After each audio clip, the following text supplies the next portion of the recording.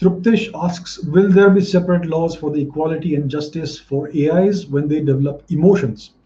And Shubham asks, do you think that in the future AI will be given human rights? So AI is artificial intelligence. It's a non-human intelligence. And will it ever develop emotions? Will it ever develop consciousness? We do not know.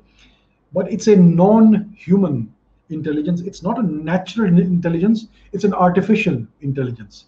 It is so therefore it cannot be classified as human beings, and therefore it cannot be given human rights. Right now, we are at the situation where we have sentient beings on this planet, animals who have consciousness and who have emotions, who are deprived of their rights.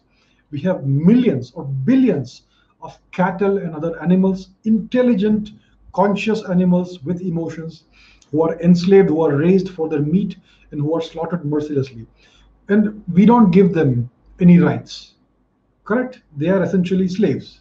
They live a short period of time and then they are slaughtered. Even when it comes to primates, the big apes, the great apes, chimpanzees and gorillas and gibbons and orangutans and bonobos, these animals are our evolutionary cousins. They have near human levels of intelligence compared to other animals. Even dolphins are extremely intelligent. Even elephants are very intelligent. Do we give them any rights? We don't give them any rights at all. It's okay to shoot or kill such an animal, and there's no punishment. So we are not even giving these animals such rights. So why would so it is difficult to envisage a future in which AIs would be given rights.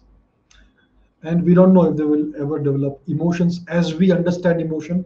We don't know if they will develop consciousness as we understand consciousness.